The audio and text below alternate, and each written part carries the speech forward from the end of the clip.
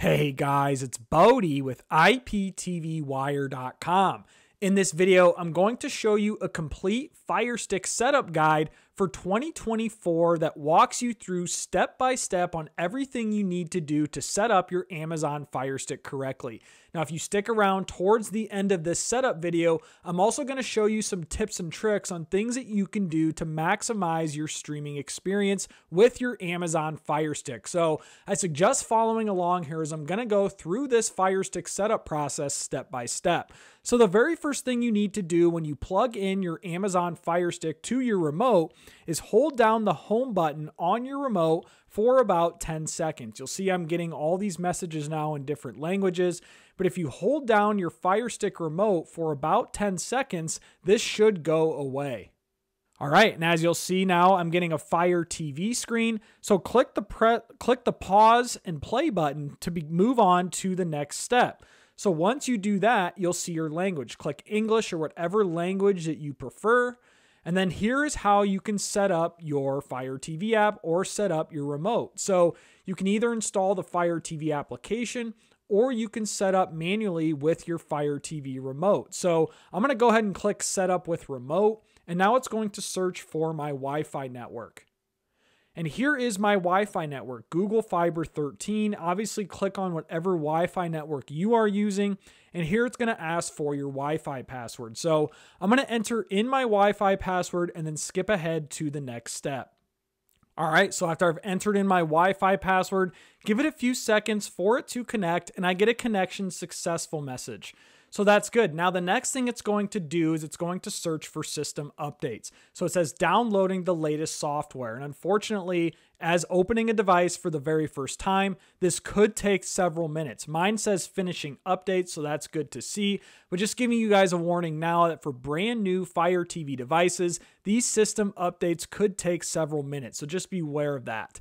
So now it says finishing updates, and now it says sign in with your Amazon account. So you must have an Amazon account in order to use a Fire TV device like a Firestick. So I do have an account. I'm going to click have an account, sign in.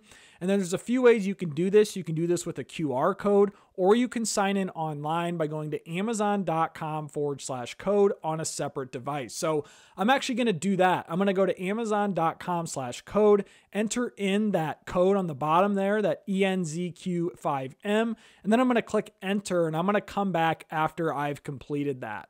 All right, so I just entered in the code on another device, and here it says successfully registered. So I've successfully registered my Amazon Fire Stick with my Amazon account. So it says this Fire TV Stick 4K Max will be registered to your account. I'm going to click continue, and then it's going to say save Wi-Fi passwords to Amazon. I want to click yes. And now it's saying checking for backup. So if you had an existing Fire TV account on a separate device, you can restore. I would just click skip if you do get that message. And now it's going to prepare your remote for setup. So you just have to be a little patient here while we're going through these various steps. And then it says we'll be playing music. Please make sure the volume is turned up, and then click continue. So I'm going to click next. And here it's going to ask if I hear volume so I can control the TV with my Firestick remote. So it says with your Fire TV remote pointed at your TV, toggle the volume up and down. So I'm going to do that. And you probably won't be able to hear the music in this video, but yes, I am hearing audio, so I'm going to click yes. Your Fire TV remote is now successfully set up. Click OK. And now it says optimizing, so you're just going to have to be patient again as we're booting things up for the first time. And now I'm on a message here that says kid-friendly content, no thanks. And this is one of the things that you have to deal with when getting a new Fire Stick, Fire TV, or even Android device, or all these upsells to streaming services, streaming apps. I'm just going to click no thanks to all of these different messages. You can add parental controls if you want. If you have children in the household, I'm going to click no parental controls. And then it says welcome to Fire TV. So I'm just going to click got it. And then it's going to prompt you to sign into your Amazon account. So here is my primary Amazon account. I'm going to click my Amazon icon, give it a few seconds, and here we go. My Fire Stick is now fully loaded and set up from start to finish. So there's a lot you can do here, guys, but that is the basic setup process step by step of how you can set up a brand new Firestick or Fire TV device. So if you've made it this far, just a few tips and tricks I want to show you now after you've launched your Firestick for the very first time. What you can do here is you can hover over the settings icon. That's what this is right here on the very right. That's the settings icon. And just something quick that I would suggest you do is I would click Preferences. And then after you click Preferences, you can click Privacy Settings. And I want to turn all of these privacy settings off. Device usage data, turn that off. Collect app usage data, turn that off. Interest-based ads, turn that off. That way Amazon can just not collect more data than it has already collected about my user profile on this device. I just want to try to be as secure as I possibly can on my new Firestick. So make sure you turn all that off. Data usage monitoring, make sure that's turned off. Notifications, I would suggest turning off notifications if they're not off already. Featured content, I would turn off both of these options. Allow video autoplay, allow audio autoplay. I would just turn that off to help limit ads a little bit. And now once you've done that, those are just a few things that you can do right away. The next thing I would suggest doing is, again, hover over the settings icon here, and I would scroll down, and if it's going to allow me here, and this is the issue when launching Firesticks for the first time, guys, I'm just doing this in real time, is things take longer than usual to kind of boot up, show here, so a little glitchy here right away. But now that the settings icon is fully working, I'm going to scroll down and click My Fire TV, and then I'm going to click About.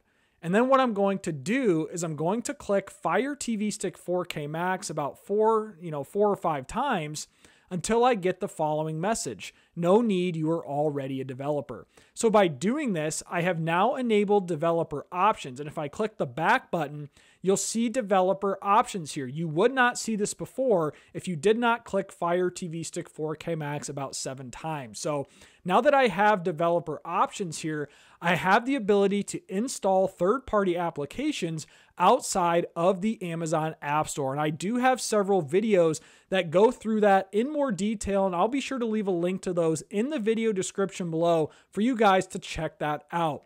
So that's it, guys. Those are some tips and tricks after you've set up your Amazon Firestick for the first time.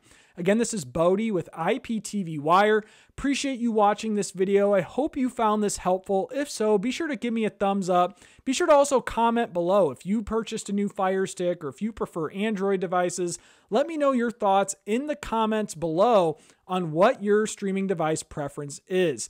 And also, guys, be sure to subscribe to my channel if you haven't already. I would greatly appreciate that. So I hope you all have an excellent 2024, and I also hope you all have a great day.